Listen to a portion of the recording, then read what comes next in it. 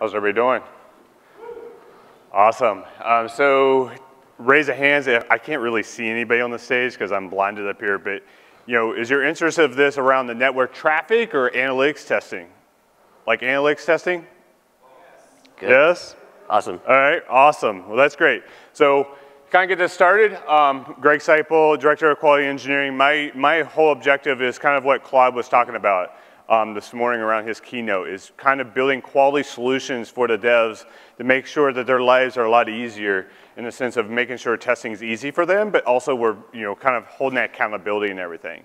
Aaron's on stage. He works on my team, and he's going to be talking about the solutions he's built around automation for analytics and how we're using the extended debugger and everything. So who are we? Kind of think of the scale of a Gannett in the sense of we have 2,000 journalists, 100+ newsrooms, 124 million unique users hitting our network every month. But you also have 1.1 billion total page views across our whole entire network.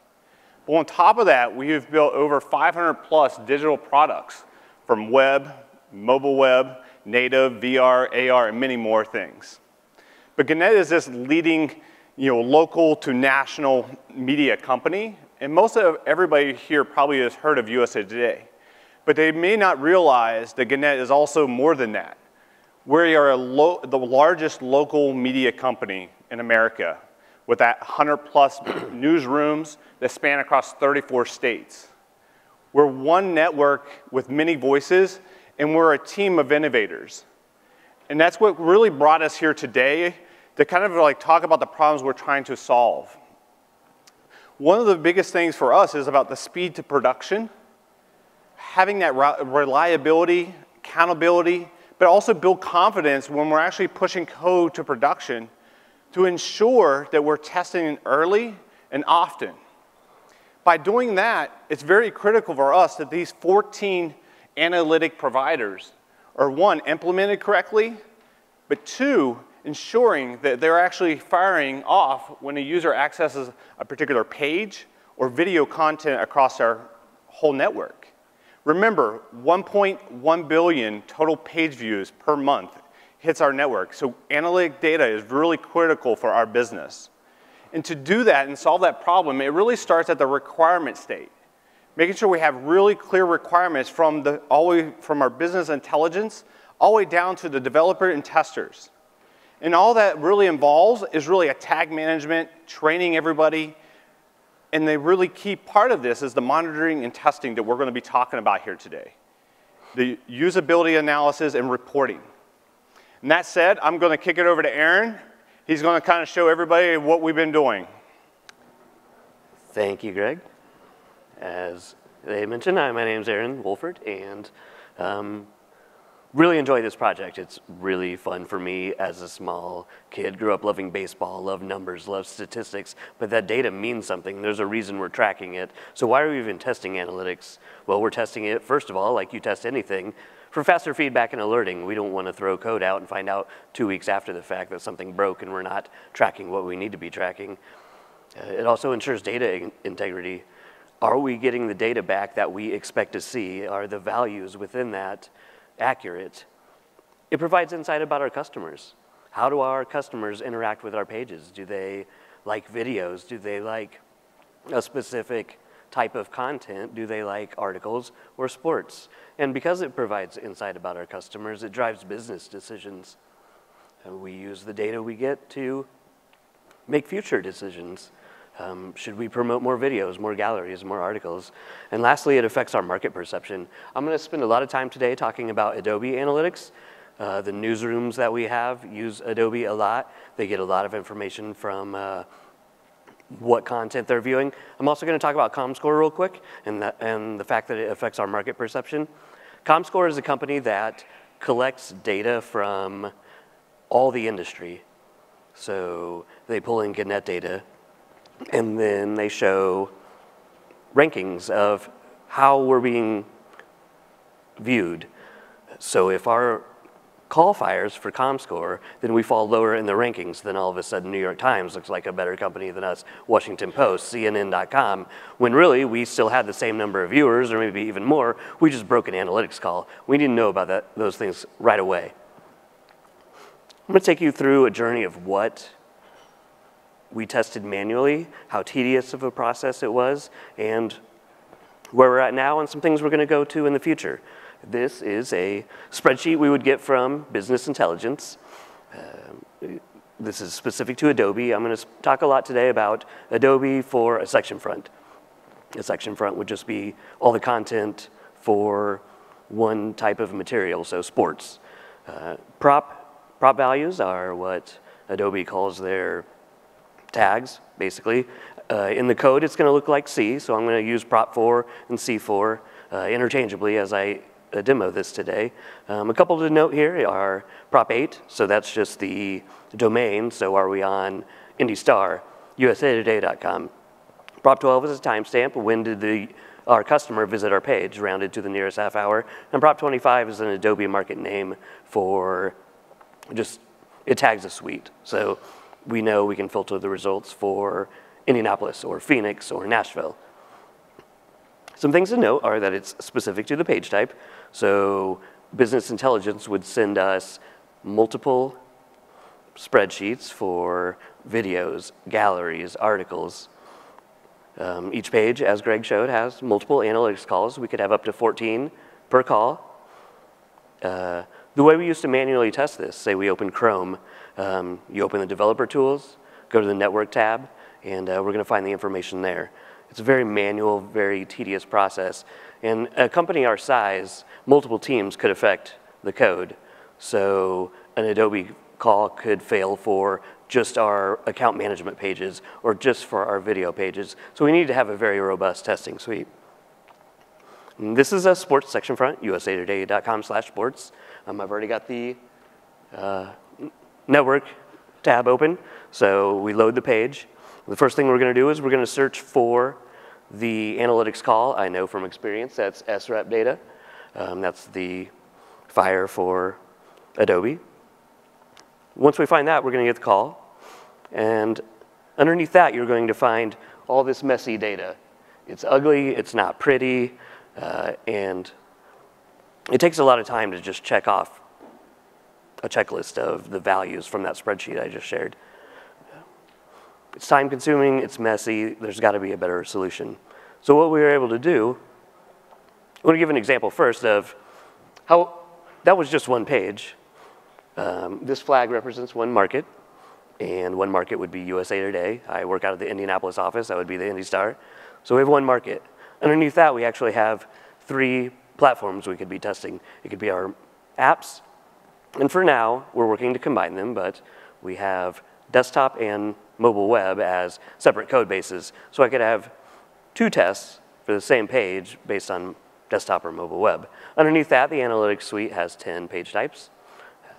So now we're out to 30 tests, as Greg shared.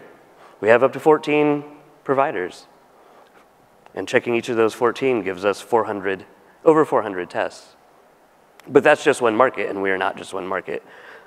Image shares, here's what 10 markets look like. Multiply by that by another 10 to get to 100 markets, and you're looking at over 40,000 test cases. We would never want to test all 40,000 test cases, but there's a lot of need, and there's a manual part to updating the analytics where we need to test a lot of markets and we need to test a lot of values.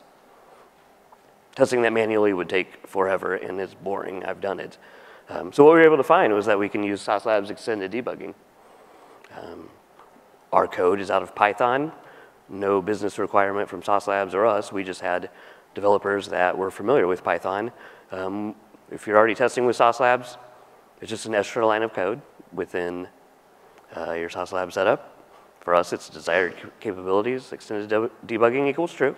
What we're getting from that is the HARgh file. And I'll talk more about that on the next slide. But you can also get the JavaScript console logs.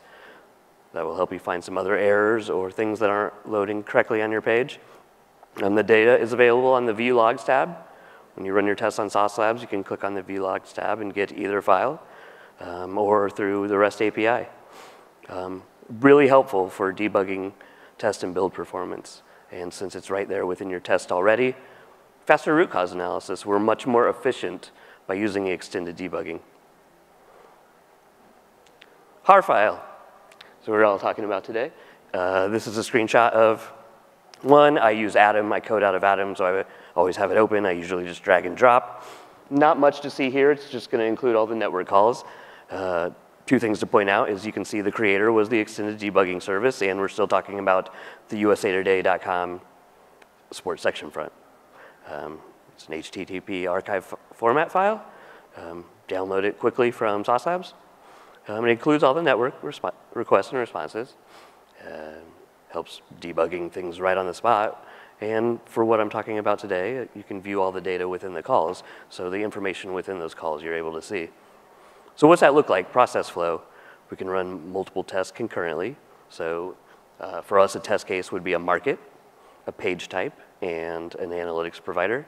We run several tests concurrently. So this could be 6 different page types: video, gallery, article. We send them over to Sauce Labs as the pages load, and different page loads take different time. Sauce Labs is going to get us those HARgh files. We have code that comes back to us, so we receive the HARgh files, and the first test step would be to parse the HARgh file.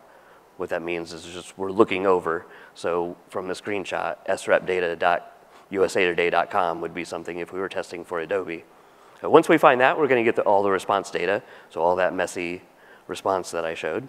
Once we get the response data, we've got the list of values and what the expected values, and we're going to compare those two, and if all of them match, we're going to pass or we're going to fail the test. I'm going to give a quick demo. The real power in this is we run this job periodically throughout the day on Jenkins. I'm going to kick these tests off manually and walk you through what this looks like. So as I said, we test in Python, and I'm within a virtual environment. We run in PyTest. The -k is I'm just tagging to run a short example for you, so we're just running the section front ones. And the -n5 is I'm going to run 5 concurrently. So the tests are going to kick off, and we've got tags in place, so you can see that we're testing Adobe section front. Same thing I showed you, Mac Chrome latest. And then the next thing is the markets. So you've got USA Today, IndyStar, and Ruidoso News. The last thing is the difference between our desktop versus mobile web. Tests are going to kick off on Sauce Labs, all of them concurrently. Not a whole lot to see here, just because what we're really using is the extended debugging and kind of the behind-the-scenes network calls. But as you can see, once the page loads, it's going to be the sports section front, similar to the screenshot that I shared earlier. And so the page is loading, but what really is happening behind the scenes is the extended debugging and us getting the HARgh file, and it's so much faster than manual testing. So what's happening right now is a little bit of a code snippet here. The top line is looking for that srep data call that I mentioned for Adobe, and we have it flexible enough that we have a config file, so we can pull in different markets and still have the same test suite. So we can look for IndyStar.com, usatoday.com, and just keep finding that srep data call for the same test.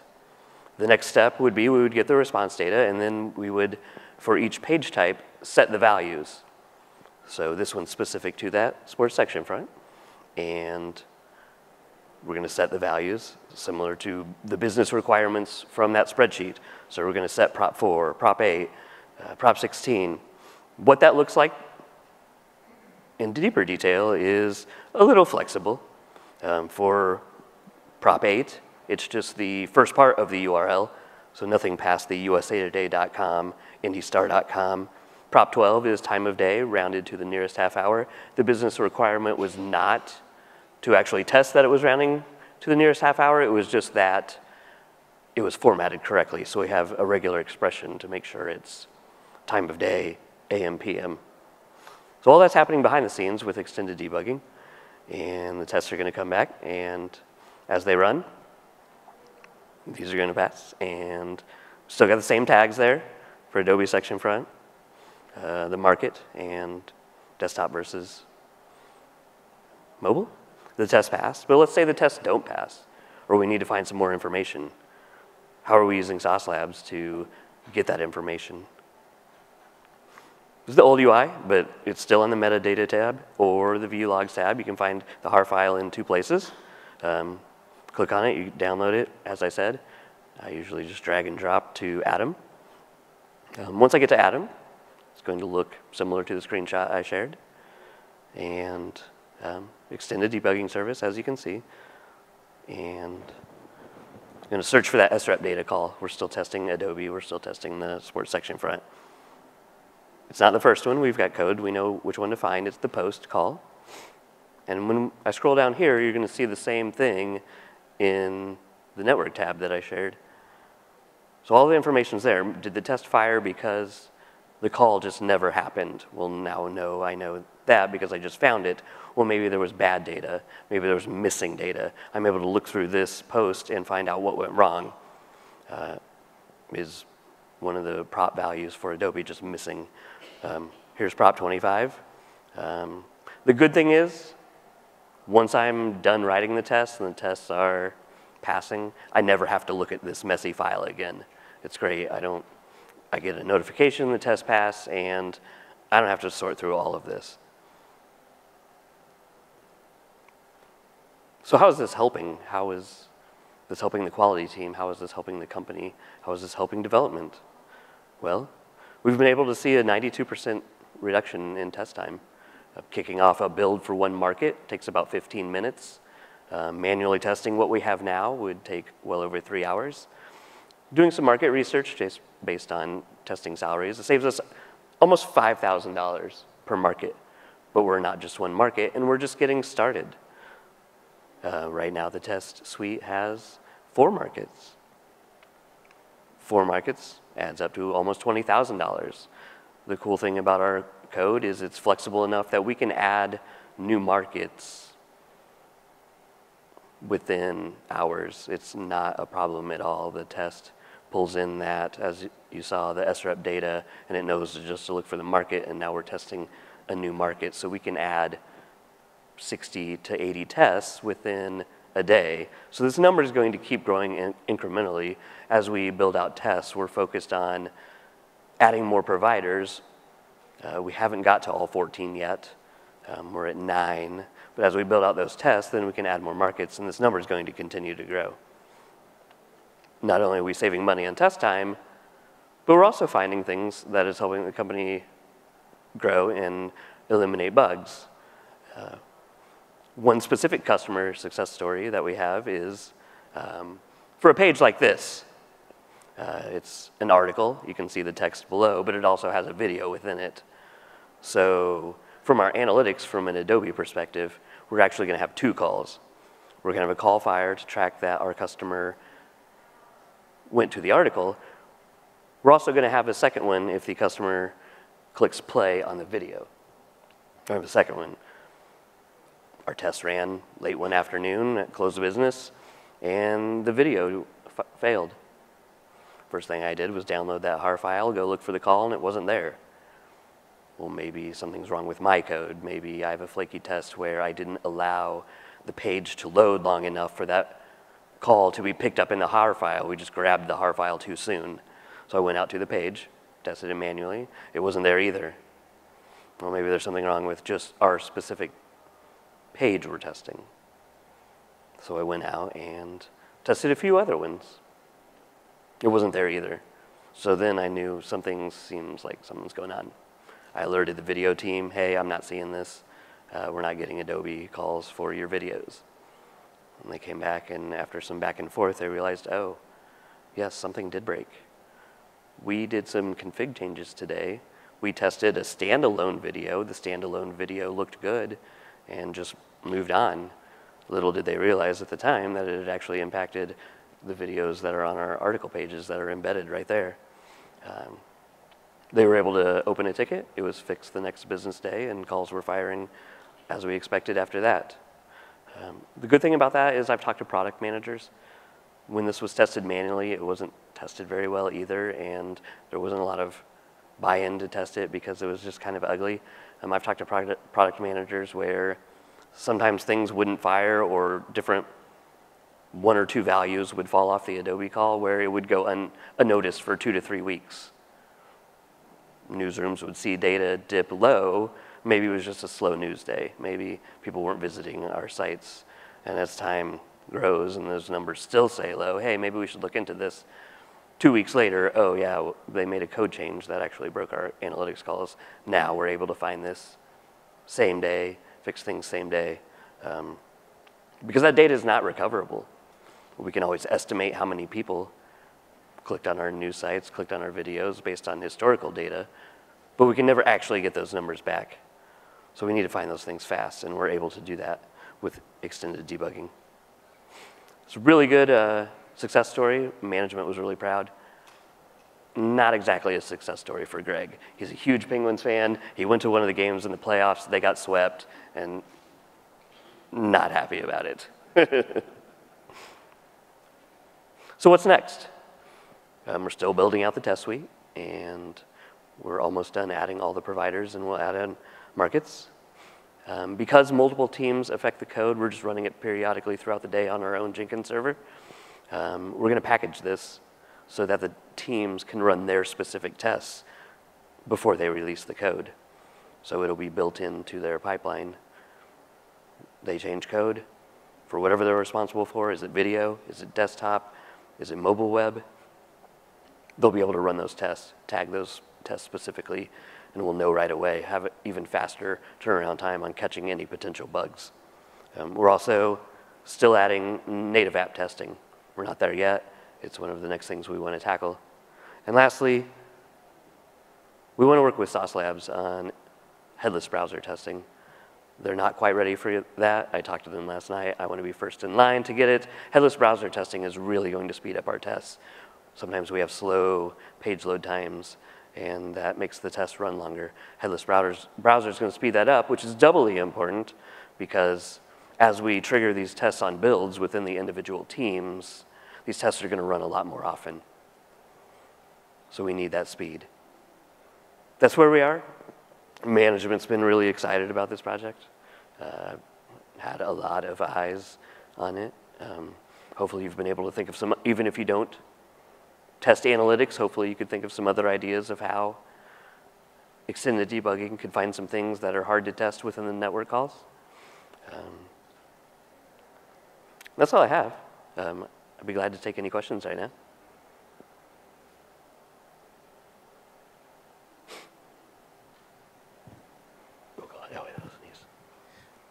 First of all, thank you for the talk. I have a quick question. Yep. How do you manage using PyTest, kicking off all the different concurrent tests? Do you have like some way to verify that you have available concurrency, or do you just kick them off? We have a cron job that runs, and right now our Jenkins server can't hold too large of a load, so we really only run 2 concurrently. When I run locally, I've ran up to 40 tests at a time. Usually not a problem. Our test suite right now is at about 200 tests, so it takes a little while. Part of it's just our page load time, which is something the company is addressing as a need to grow in. It's just page load slow, which is obviously impacting performance. The extended debugging, grabbing that HARgh file takes a little time. But for now, we just run it on a cron job periodically throughout the day, and we set the concurrency. We hard code that, so. Yeah, I think one of our challenges still is we're doing more and more automation, and how can we get that scale? I always try to eliminate the bottleneck that the testing's slowing down the pipeline. Part of where my team was owning the CI infrastructure, we built our own hosted platform. That's all using Jenkins, Docker, and Kubernetes. There's a lot of auto scaling and stuff involved there. It's about sizing that worker like Aaron's talking about. The workers are really set really small, and we was kind of brainstorming last week of how not to put so much work on the actual worker itself, but actually kind of say, you know, how many nodes are available within this particular pod, and say how can we scale out that testing out so we can run faster. I think right now we're kind of maximizing the size of that worker right now, And we know that we can easily start scaling that out a little bit more based on our namespace in Kubernetes. And it's another important thing. And why are we just testing 4 markets or 100 people, 100 markets? It's kind of a limitation we set on ourselves for now. We don't want these tests to run for hours. If we add 20 more markets, we could add 20 more markets, but the way our Jenkins server is set up right now, we want to keep it a little bit smaller because every market we add is going to add 80 tests to the test suite. So, yeah, so I had a question. We have done a lot of proxy testing using like browser mob proxy run locally with the test worker, and that works great for local, like everything running on a machine. But have you played around with that, and how does that compare with just downloading the HARgh files straight from Sauce Labs, and is there an advantage one way or the other? we did look at that. That was one of the tools we looked at, browser mob proxy. I wasn't in all of that analysis, but when we compared the two, we found that Sauce Labs was the better solution for us, at least, and getting that HARgh file was pretty seamless because a lot of the code we use and we test for other projects were already on Sauce Labs, so it was just one extra step that we were able to jump into. I think there's pros and cons if you want to do browser mob. The thing is, you're going through a proxy, and it's adding some more traffic going through something else. Extended Debugger is actually literally talking to the browser, so it's going to be faster. Speed was one thing there. There is a con in the sense too, like what you kind of described there, is having running something local is, you know, if something does go wrong in the sense of not saying the sauce will go down, but we all know that there's that disaster and recovery in the sense is we're highly depending on sauce to make sure that's working all the time. But we're also taking that risk because of that, because it is definitely faster running through the extended debugger because it's talking to the actual browser's API to kind of capture that HARgh file and everything. So I know that they invest a lot of time in the extended debugger, and that's one of the reasons like I'm trying to push, and you want to vote for that, you know, implementation of having the extended debugger on headless. Go ahead and go out there and vote on that. I'm kind of crowdsourcing right now, but yeah, we've done some analysis. We did browser mob early on. It's definitely the speed thing for us, and that's why we wanted to go to headless more. No problem. Hey, so how are we going to download the HARgh files for the suites or each test? Or is it one file or multiple files? Is there any API to download all the HARgh files? For right now, it's one HARgh file for one test. We've looked into, and we have a spike out there to research, why are we running multiple tests for the same page? If a page loads and we have 14 analytics calls, why can't we just run tests and say, find all 14 of those for us? Part of it's just tagging, so we know here's specifically what failed. Is it specific to Adobe? Is it specific to Chartbeat? We like that flexibility of knowing that we know all the details once we get a Slack notification or once we get a notification that it failed. But from a speed perspective, yes, we have looked into why are we just loading the same page, because a page load may take time. Why are we loading the same page 5 times to get something that was already in the first file?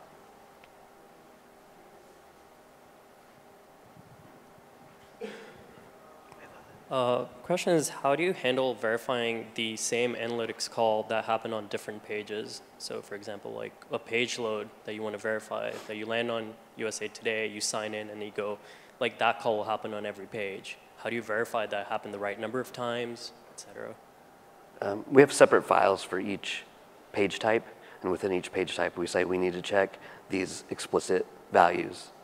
Okay. So are there any common calls at all that happen across pages? There are, okay. Obviously. I mean, like time of day, obviously, every time you look at a page, there's going to be time of day. Mm-hmm. But there's also, once you dig deeper into like articles versus videos especially, there's a lot of different calls. So we have different file types specific to Adobe, specific to Adobe Video, specific to Adobe Articles. So when you say load the page and look at those values that we're checking for, we're looking for check Adobe Video, check Adobe Gallery. Those are flagged in the config file.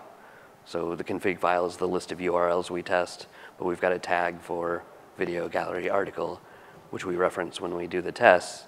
And then from there, it calls that specific file, so we know if it's a gallery and it's going to look at the gallery file, then it was just going to be those props from those spreadsheets that we received. Yeah. 2 questions. First of all, so in my organization, we are using Google Analytics. How Adobe Analytics is better than Google Analytics? The second question is the HAR file, HTTP archive file that you have downloaded. It was a raw data. So who actually in your team makes it beautiful and present to the business team with a lot of figures and fancy graphs? As to the first question, we actually use both. Our consumer marketing team uses Google Analytics. They have a couple different calls they look for. Adobe has just, I think, been around longer. As our company evolved from newspapers to technology, Adobe was already ready with a suite we could implement. But we still use Google as well. And I didn't hear your second question over the clapping over here. Okay. I felt Google Analytics was kind of simpler to implement than the Adobe that I was seeing during this presentation. I don't know. Can you, it's hard to hear you. Can you get the mic a little closer? Oh, sorry. I thought Google Analytics was easy to implement and maintain than Adobe, the way I was seeing in the presentation slide. Do you feel the same or no? Yeah, I don't think we've ever done the analysis of which one's better than another. I know we use Adobe's analytics. It's been kind of part of it when it was amateur before that, you know, from that side of it. So as we continue to make that push into Google, like there's always that opportunity to kind of like do an analysis, but I don't think we've actually done an analysis between the two to see which one's more efficient than the other. So I don't know if we really have an answer to that one exactly. And then what was your second question? My second question was the HAR file, the HTTP archive file that you downloaded from Sauce Labs site. It was the raw data. So who is your team actually, you know, make this, I mean, parse these files or whatever and makes it into, you know, nice fancy graphs, makes it beautiful. Who does that in your team? Yeah, the HAR file is messy. Usually for a page load, it's about it's over 20,000 lines of code or response data. But we have the code within the Python project that just looks over it. I never have to look at a HAR file unless the test fails. But it's just a manual. I go look at it, I download it, I click on the link and download it and do a search for what I need to. But within the code, we have code just to go find what we need and pull that in and validate that the response was what we expected it to be. Yeah, so Aaron and Hemo that's working on this project pretty much massages that in the sense of the test and understanding what to actually kind of like parse through on the HAR file to ensure that everything is like firing off correctly. So I was wondering whether the intention of this test is to make sure some kind of video rendered in the page or the right kind of video. It's more making sure that they're being triggered.